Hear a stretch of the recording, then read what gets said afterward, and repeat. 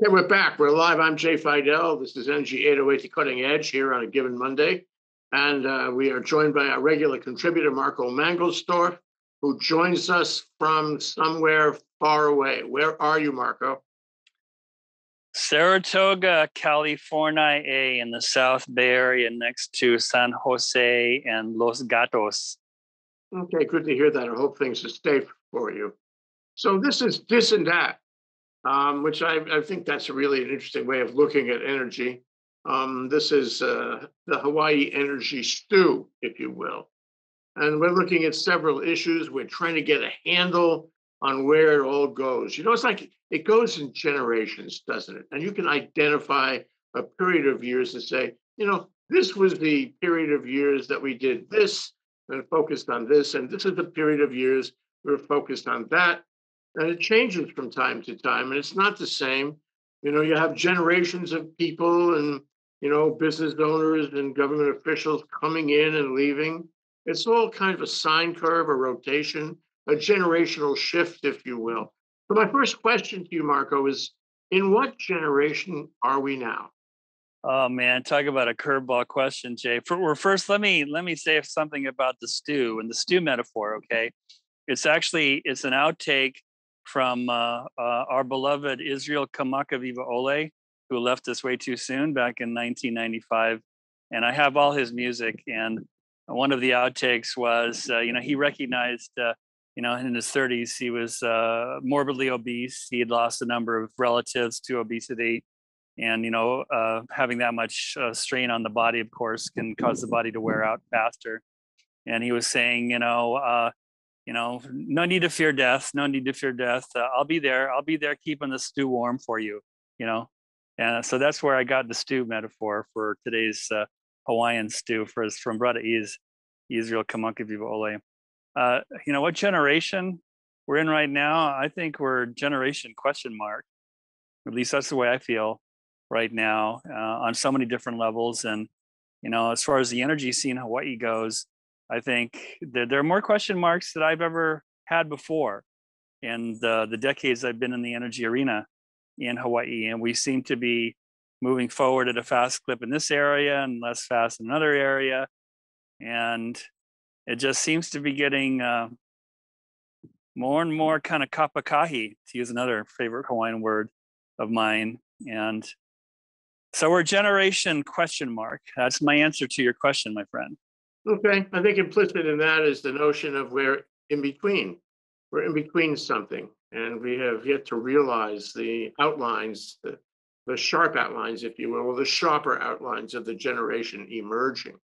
And by the way, it's a double entendre. It's not just a generation of businessmen and public officials, it's a generation of the public, of the kids, of the ones who are going to operate Hawaii in the future, the ones who are going to be around when we are supposed to meet our target goals. That's really it. I hope they're watching and thinking about this because we are relying on them to take the reins at some point.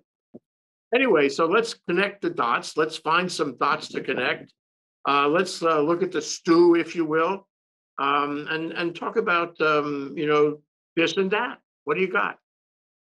This and that. Well, there was a piece of this and that in the New York Times yesterday by my friend Ivan Penn. He's a LA-based journalist for the New York Times, kind of increasing my circle of New York Times friends and relatives. I got my cousin Hannah in Bangkok, and I got Ivan in Los Angeles. And he and Clifford Krauss did a good piece on kind of the new energy landscape on the mainland, which is, especially under the Biden administration, but this was going on even before Biden, under Trump and Obama, where these big gigawatt power plants of wind and solar are going up. And they're going up, especially, as you might think or believe, in windy places like Texas and the Plain States, and sunny places like SoCal or Arizona. Now, the issue is, oftentimes these windy areas where you have these 400-foot turbines, or you have acres and acres and acres of solar, are not really near per population areas where the population is where they use the most power, right? So the question is, how do you get power from one dot to the other? The one dot being a wind farm hundreds of miles away from Dallas or Houston, or a solar farm hundreds of miles away from the Bay Area or from Los Angeles. And the infrastructure of transmitting grid power across state lines and across the continent is rather aged, right? Hence, amongst other things, Biden's big push for an infrastructure bill of $1 trillion or more to redo the nation's infrastructure, including power. So it kind of got me thinking, well, that's an interesting, and it's not as if I had never heard of that before on the mainland, but I got to thinking, what about here in Hawaii? Well, no, I'm not here in Hawaii now, but what about our home in Hawaii? And, we're not going to have underwater power cables in my lifetime or your lifetime, Jay. I feel very confident in saying that it's not going to happen. So we've got these isolated island grids, and we don't have copious amounts of land available, especially on Oahu, where land use issues, land use debates, land use antipathy, or negative juju in terms of what to do with land is at a peak right now. Whether it's a wind farm in Kahuku, or possible wind farm on the view plane there in the ocean, we're not dealing with transmission difficulties over thousands of miles like the mainland. We're dealing with land use issues, a lack of adequate land, contentious land, especially on Oahu. And we're kind of taking we got different problems, different challenges in Hawaii when it comes to energy. It's whose backyard is it going to go in? Is it equitable to be on the North Shore that already has big, tall wind turbines? Does it make more sense to double down on distributed energy resources, also known as distributed generation, or as Hawaiian Electric is calling it, customer energy resources, DER, CER, BFG, all kinds of acronyms that we can come up with. So it's just a very fertile time right now. On the mainland, they need more power. They need to retire fossil fuel burning power plants, especially coal. Nat gas is a stopgap measure that has really stepped up to offset declining coal and oil. And in Hawaii, we've just got a different stew that we're tending to. And let me give you some thoughts about what you said. It really reminds me of the whole issue about the undersea cable. There's a lot of activist issues where activists won. And, you're right, they're winning on the NIMBY issue. And it's become more and more difficult to generate electricity using, substantial community resources in Oahu. I would not, favor this distributed thing, because I think favors people who have the money to participate. It does not favor the rest of us. And, that's a problem. So at the end of the day, you really have to have common resources. But our possibilities for common resources are narrowing because people don't want it in their backyards. This is very troubling, because at the end of the day, just like Biden says, we need a grid that goes around the country. Look what happened in Texas. That was the failure of national thinking, of interstate grid thinking. And we don't have that because we gave up. And you say it's during your lifetime and mine, we won't have an undersea cable. But why not? What was the problem? This is sort of like the super ferry. We don't want to connect the islands, and there's people out there who have very self-interested reasons for not connecting the islands. But at the end of the day, if we have more resources, say in Hawaii Island, and we want to bring those resources for the benefit of Hawaii Island and Oahu, then we should do that. The technology is not that complicated. Even the cost is not that complicated. But it's a philosophical, ideological thing where people don't want the islands connected. My island, not your island. And that's a really problematic direction the state has already taken. But at the end of the day, wouldn't it be better, Marco, to have a statewide grid? Wouldn't it be more sustainable, more resilient to have other options instead of options that run into NIMBY all the time? Well, my dear friend Jay, in a best of all worlds, there would be unicorns that would be multicolored, and there would be pigs, some of them that would be flying. right? I mean, wouldn't it be better if in the words of that great philosopher Rodney King, can't we just all get along better?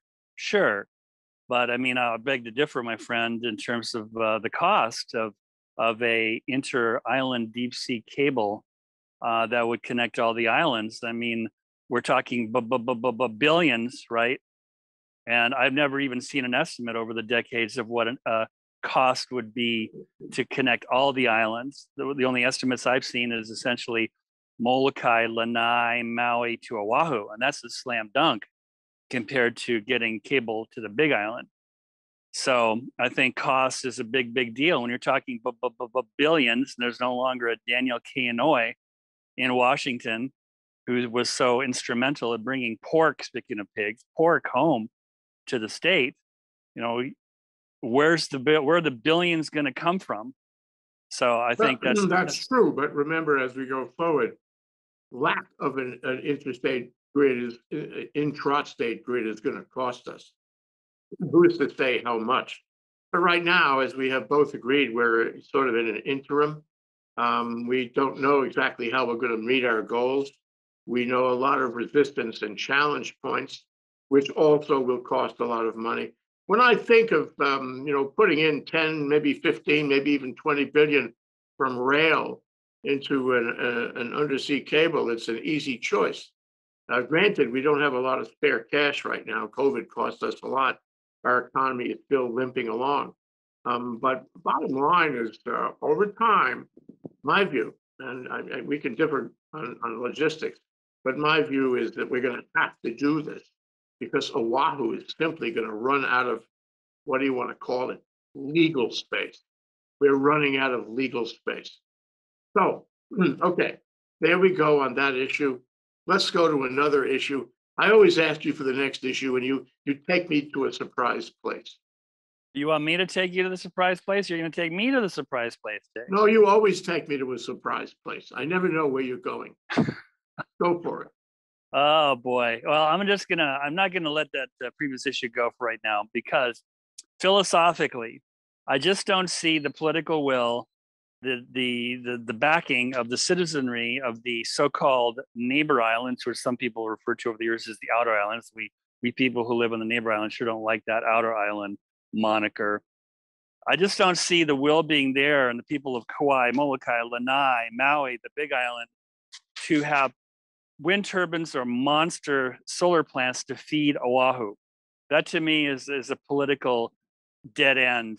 It's a non-starter. I'm not talking about political. I'm talking about sustainability and resilience and technology and the reality of it. Forget political for a moment, because political in Hawaii is often, may I say this, often irrational. I don't want to be the one to break this to you, Brother Jay, but political is a big part of our reality in Hawaii. I'm sorry if that's too much of a blow on this Monday, but it is in fact true.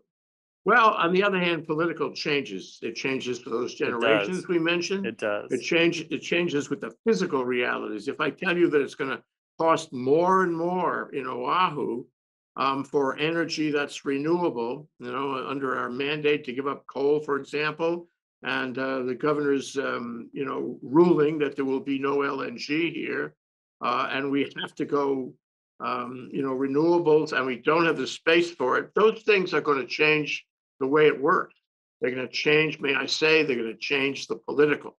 So you can say that right now it's not a good political climate for this.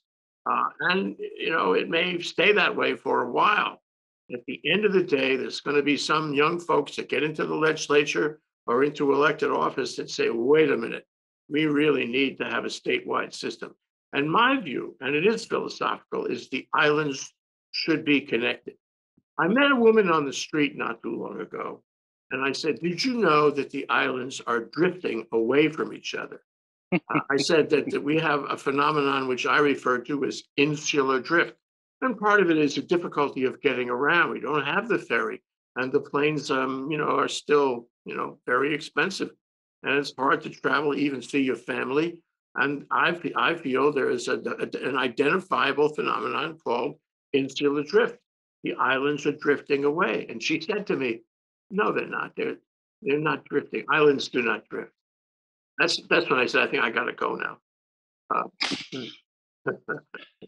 It's the same type of response, and you go to a restaurant, and your server, male or female, kind of on the younger side, you say thank you, and they'll say no worries.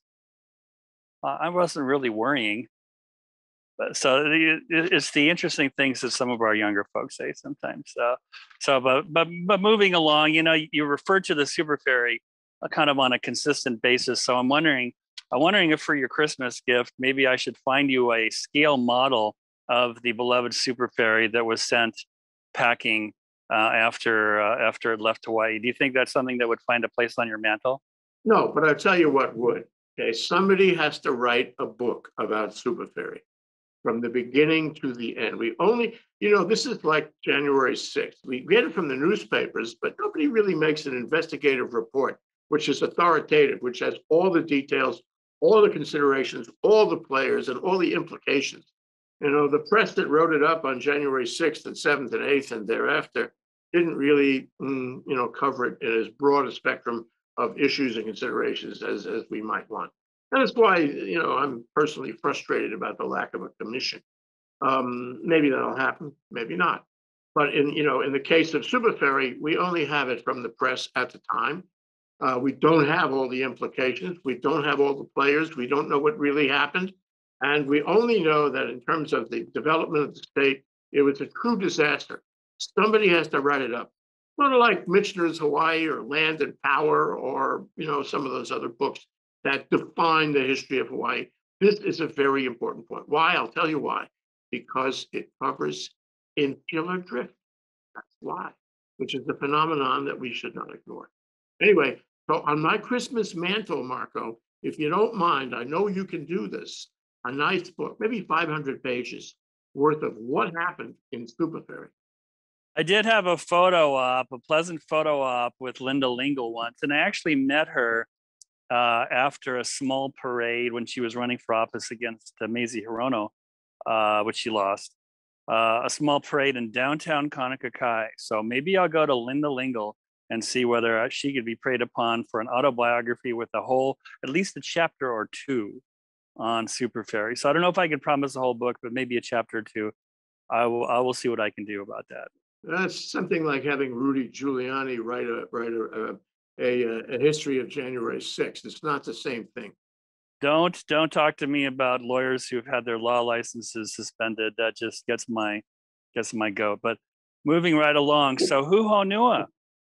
We had our friend Jay Griffin on 2 weeks ago, and he is when we talked about Huhonua, he said, "Stay tuned." Well, I've stayed tuned, and since then, the commission has reopened the docket as they were told to do by the Hawaii Supreme Court, and there's now a schedule. And the schedule has the much anticipated evidentiary hearing scheduled for, drumroll, January of next year. And my prediction is, as I've said before, the commission will rule essentially the same that they ruled before after they've had the evidentiary hearing, and that will be appealed. It will be reviewed by the Supreme Court. It'll be appealed by Jenny Johnson and her crew at Huhonua.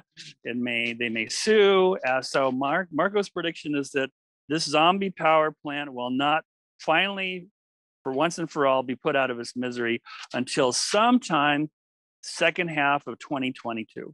That's my prediction. Why will the result, you think, be different on this iteration in the Supreme Court? No, I have, in the Supreme Court, well, because the court said to the commission, "Oh, you guys, you two, Leo and Jenny and Jay did not follow what we told you to do, which is have the evidentiary hearing." So now they're following through with the evidentiary hearing, giving the commission specific bullet points. Essentially, thou shalt take into account this and that and this and that and this and that, which they will take into account in their ruling, in their DNO, and they will pay homage to the points from the Supreme Court. And the Supreme Court will say, yes, well done. Yes, you did what we told you to do, which will not be a different outcome from the first iteration. And like I said, we'll get pushed back from Huhonua, maybe another lawsuit, maybe a lawsuit in federal court. and it'll putt along throughout much of 2022. Well, I think you're right. I think you're right on all those points, but I also hear implicitly in what you're saying is that you hope it dries up and blows away. And you actually have been fairly candid about that in the past, Marco. But my question to you is, as a matter of policy, in this Netherland in which we are presently navigating, why is it better that Huhonua blow up and dry away? It's very simple. Couple reasons, Jay. One is that we can and must, especially on the Big Island, but the state in general, we must do better. We can do better. We absolutely can do better than cutting down living, breathing trees and combusting them for the generation of power at a ridiculously high rate that would be locked in, paid through the nose to the Helco ratepayer for 30 years. That's my first point. Absolutely can and must do better. And the second point is the same as the first and the same as the third. And everything else pales, in my view, by that we can and must do better. And we absolutely have the means to do it better and cheaper than cutting down trees and burning them in that power plant. And as a codicil to that, or as an addendum to that, there are so many other options on the Big Island where we're not constrained like Oahu is by room. You know, these new utility scale. You're coming around to support my program of an undersea cable now? Please don't put me on your ask list in terms of donations on that, because I'm going to be rude, not respond. Okay, but we could have this conversation again. So at the end of the day, you have a company that it argues that it lost $300 million, and you have Wall Street. This is my question. You have Wall Street looking at Hawaii and thinking of all the projects where, including Super Ferry, by the way, who lost $300 million, and you're wondering whether you would ever want to invest in what amounts to a state-supported initiative again, ever. Well, Jay, the interesting twist, and I thank our friend Henry Curtis for staying on top of this, as he does stay on top of so many important things, that in the Superior Court right now in San Francisco, California, after delay after delay after delay, there is now a case moving forward that's going to be long, lengthy, and complicated, apparently, between one Jenny Johnson, who is the kind of one of the successors of Franklin Templeton, and who's kind of top of the pyramid chain for Huhonua, amongst other things, and a couple of DBA, I don't want to get too far out on a limb here, but different companies that she set up or that her group set up to do Huhonua. She's being sued by a former business not intimate, well, I don't know about what degree of intimacy, but someone who was close in the circle there. Harold Robinson, I believe is his name, who is suing Jenny for boku bucks. And it's Jenny Johnson's position in this suit, because she's the defendant, that the prospects for Huhonua were always rather sketchy, were always rather questionable. So it's an interesting kabuki dance that she's doing. So apparently on one side, she's saying, according to the suit, that, well, Huhonua was always, the success of Huhonua was always going to be kind of up in the air, right? According to the suit. And yet this same entity, the same individual, the same team deemed it okay to spend, by their own accounting, $500 million on a supposedly rather sketchy project, sketchy in terms of the prospects for success. I can't really circle that square. Can you? Is that your answer to my question? That is the answer to your question. Maybe you should move on for more surprises. Okay, PGV. Okay. Puna Geothermal Venture, near and dear to my heart. There was an article in today's Hawaii Tribune Herald by Stephanie Salmons looking at PGV, and Mike Calachini, who's the general manager there, said they're now up to 25 megawatts.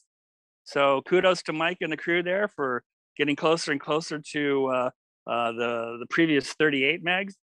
And the revised and amended power purchase agreement is still in limbo land right now, because, as Jay tried to explain to us last week, in a little context here. So PGV, there was an environmental impact statement or report 34 years ago, Jay, 34 years ago. It was done in 1987 with the prospect that this plant was going to have maybe 25 or plus year lifetime, right? So now it's 34 years later, the plant is still operational, right? So the commission is saying, hey, we need to move forward. We need to have an environmental impact environmental statement here in order for us to decide whether this revised PPA, which would be in the benefit of Hawaii ratepayers and also increase PGV output by 8 megawatts, whether it's in the public interest. And the ludicrous part of this story is essentially, okay, PGV is the party that needs to commission, i.e. do the environmental statement, right? Okay, I got that. My brain can wrap myself around that. Okay, so they do the statement, they do the report, and then they got to give it to somebody, right? Who are they going to give it to? Well, Suzanne Case of the DLNR, Department of Land and Natural Resources, said, whoa, not us. We're not taking that. It's not our purview to do that. And right now we have the Big Island, the county of Hawaii, Mitch Roth and his crew, which are, yeah, we're trying to figure out whether we can take that, because the commission can't take it because they don't have the resources of the commission to make a judgment, really, whether the EIS is adequate, and because that's not their purview. At least it hasn't been. But interestingly, environmental issues are becoming more and more the purview of the commission for a whole bunch of reasons: legislative, judicial, right? So it's just, okay, environmental impact statement, PGV does it. Who are we going to give it to? What's the address we mail it to, guys and gals? To which the answer is, well, not sure yet. In the meantime, the price of oil is now $75 a barrel, as high as it has been in several years. The avoided cost of the so-called avoided cost rate of electricity on the Big Island is 14 cents a kilowatt hour, which is 4 cents more than it was at the same time last year, which was 10 cents. What does that mean? That means that Big Island ratepayers are continuing to pay through the nose for avoided cost pricing that Hawaii Electric Light Company, aka Hawaiian Electric, is paying for the first 25 megawatts, which is now fully online, voila, from PGV. So as this bureaucratic kabuki dance, what the blank is going on with the environmental impact statement, who's going to take it? Price of oil goes up, the price of electricity to Hawaii ratepayers goes up, and we wait. Well, PGV must be, happy with that because they don't have, to go into the new agreement yet. They make more money. They make more money. For as long as this is delayed, they make more money. Yep. Which is really too bad. My understanding is they're willing to go. They negotiated it, and it took them a while, but they negotiated with Helco, and now they're ready. But this is a sort of a bureaucratic snafu.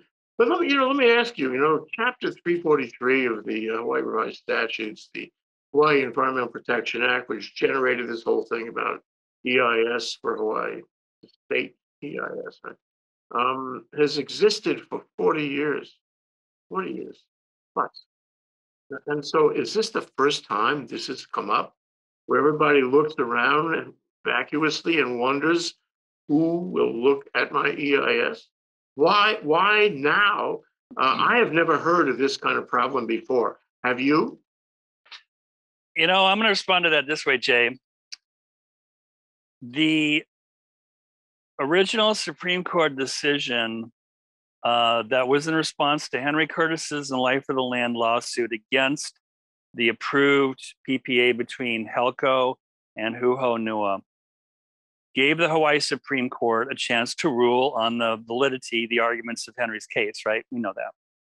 And the major ruling, the importance of that ruling, 5-0, was that in such decisions as approving a PPA for a tree burning power plant, thou shalt take into account environmental quality and environmental well-being.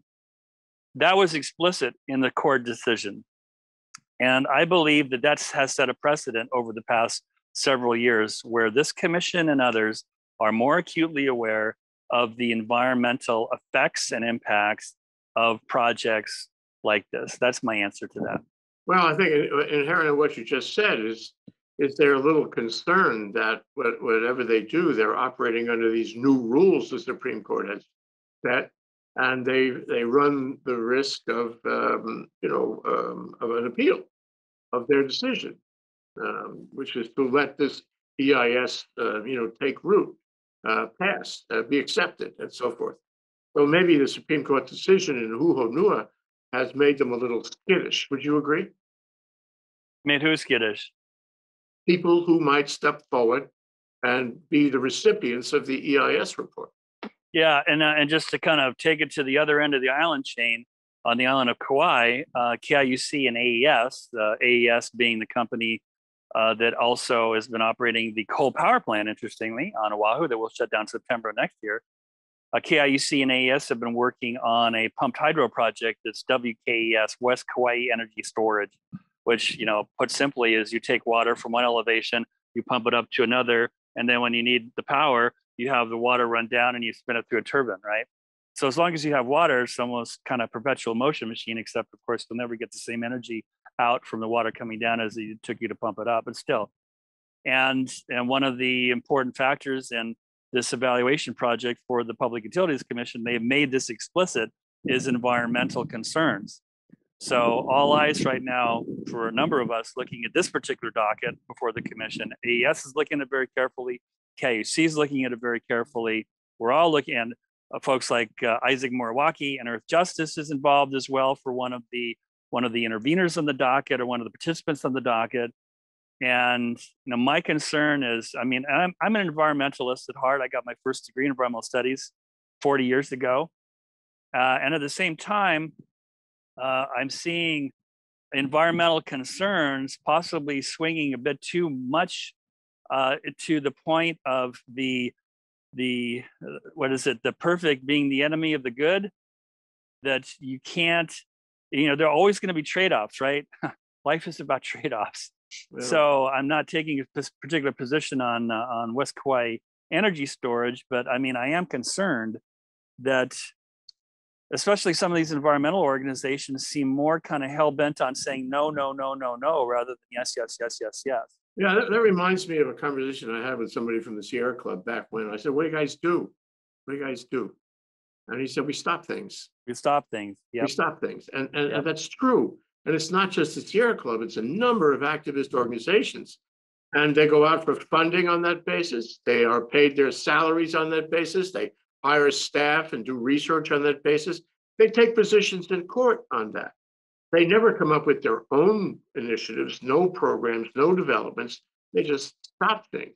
And we have an enormous environmental activism industry that's out there to stop things. And the problem is the government is concerned. Once they see an activist attack on one of their projects, they react, to not circle the wagons, but become very cautious. And so what you have is projects that get to be very cautious. Now, the problem with that is we do have goals, and we do have, at least theoretically, the notion of doing renewables and trying to go green. But these objections stand in the way. And it goes back to what we were saying at the very beginning. A lot of projects have gone down the tubes over this, and in my view, increasingly are going down the tubes and are likely to continue to go down the tubes. And we're not going to reach our goals because everything's got to be tested by these controversies, which is regrettable and stands in the way of a progressive approach to energy. You don't have to agree. Well, actually, you do. Nod your head, yes or no. One of the follow-ons from this, as I think about it, Jay, is that if a big project, whether it's a Huhonua, whether it's a PGV, whether it's a West Kauai energy storage, whether it's Kapolei energy storage, is you've got larger sums of money involved and larger possible losses, right? If the endeavor, the project does not come to fruition, there's more at stake, right? More risk. Whereas if you do it on a more distributed basis by every rooftop at a time with storage, then perhaps it's less risk. And, I don't know how much time we have left here, but I mean, back again, 6 years ago, I feel like I'm playing this violin over and over and again. Mike Gabbard, Senator Mike Gabbard was successful in getting a bill called Community-Based Renewable Energy signed into law by EGA 6 years ago. And this is supposed to democratize the use of solar and allow people to benefit from it who didn't have their own roof, couldn't afford it, and so forth. And now, 6 years later, as of my last check, there are 298 kilowatts total of CBRE on 2 islands across the Hawaiian Electric 5 service territories.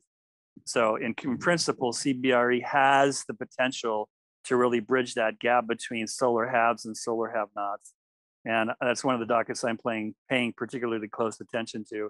And I believe that all three of the PUC commissioners now, have this close to their head and close to their heart, because they see the potential to democratize the benefits of solar in a more dramatic and cost-effective fashion.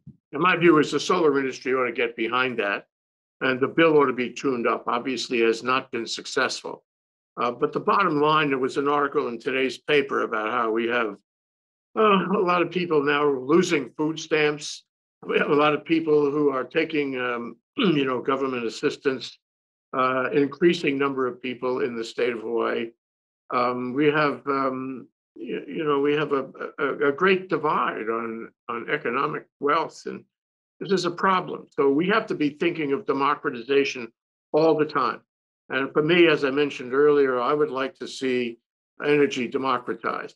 I don't want to see distributed solar only on the rooftops of people who could afford to put the money in. I want to see it everywhere. And I agree with you about community solar. The legislature ought to address that.